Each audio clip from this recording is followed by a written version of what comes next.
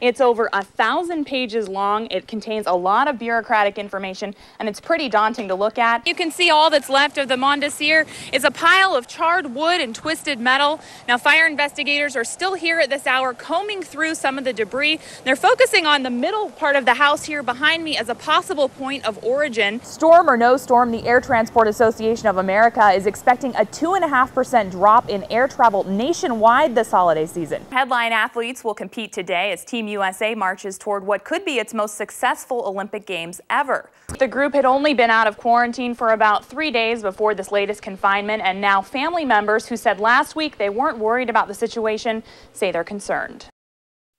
Shirley Fisher has lived on the Klamath River in California all her life. She's angry at the possibility of 4 dams on the river being removed that keep the water calm near her home. I think it's the most asinine thing I've ever heard. All of us up here, we're just sick about it. State and federal officials signed the Klamath Basin Restoration Agreement, or KBRA, in Salem on Thursday. Say hasta la vista to the dams. The Klamath River. The $1.5 billion plan calls for dam removal, outlining water rights, and restoring the ecosystem. We're just so upset that nobody's come to talk to us. It's just shoved on us. Shirley Fisher's property line extends from the middle of the river all the way up to the highway. She's afraid if the dams are removed, all of this land will be covered by water, putting her home at risk for flooding. I'll sure have a mess. Shirley isn't the only river resident against the KBRA. In fact, all of these people showed up at her house on Friday to share their concerns. They say there are hundreds more just like them. It'll be years and years before everything is back to normal. And it never will be back to normal if they take the dams out. Years of research lay ahead before the federal government makes a final decision on restoring the river. That requires congressional approval. In Klamath River, California, Hillary Lake, Fox 26 News. This was the sky over Upper Tolman Creek Road Monday morning, the epicenter of a fast-moving fire made worse by strong winds that pushed flames toward homes as locals stood in shock. This house was immediately threatened. Crews scrambled to save it. The only ones home, 3 dogs and 3 llamas, all of them safe. But another house on the property went up in flames. The owners, this mother and daughter, were in Medford when the fire started.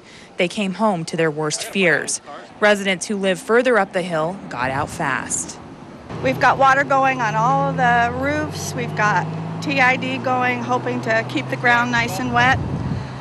And we'll just pray when we get back that there'll be a house left. Be advised, folks, we're starting an evacuation. It's time to get off Tolman Creek. Police cleared out the area as a precaution in case the fire jumped from one side of the road to the other, a major threat to hundreds of homes.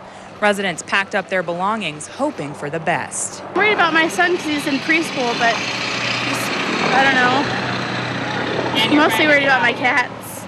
The spectacle of the fire kept locals out further on down the street, as close as they could get to the action. We jumped over Tolman Creek, then we're in the whirler. Some homeowners stayed behind to protect their own property while crews fight on.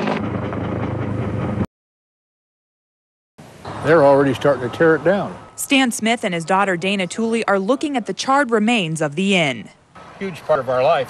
The Mont Désir was destroyed by fire Monday morning. Their family owned the Southern Oregon landmark for 15 years. It was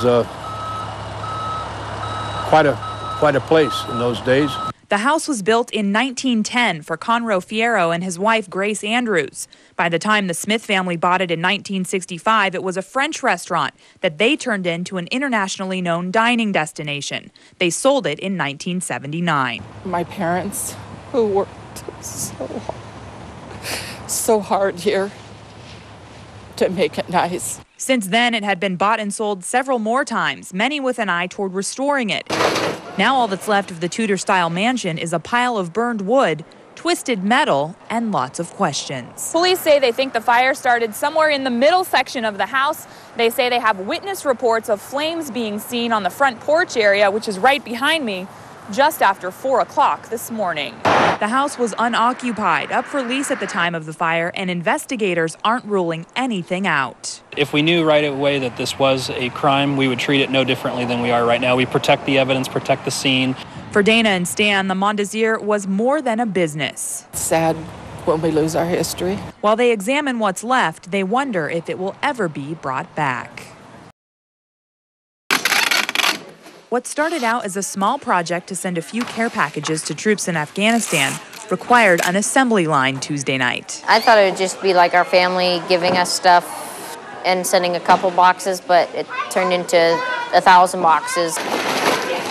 14-year-old Bryce Thornton got the idea to send the troops care packages when he realized so many of them won't be home for the holidays. To make all of this happen, the community came together and donated thousands of pounds of food and other items and $16,000 in cash, which will be used to mail all of these boxes to Afghanistan.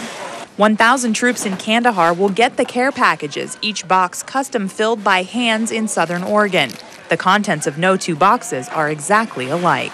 There's going to be a box in just about every soldier's hands at that airbase. Each box also contains a handwritten thank you note from a child and a special message from State Representative and Vietnam veteran Sal Esquivel. This tells our troops that we're thinking of them. For some, helping pack these boxes is a way to remember the soldiers who are so far away. I believe that the troops deserve a good thank you for being there to save our country, and they deserve a good Merry Christmas. For others, packing a box is more personal. My brother is on his second tour in Iraq, so this is extra special. It's a community coming together to remember loved ones and unknown soldiers during the holidays because Bryce Thornton wanted to make a difference for the troops. In Eagle Point, Hillary Lake, NBC 5 News.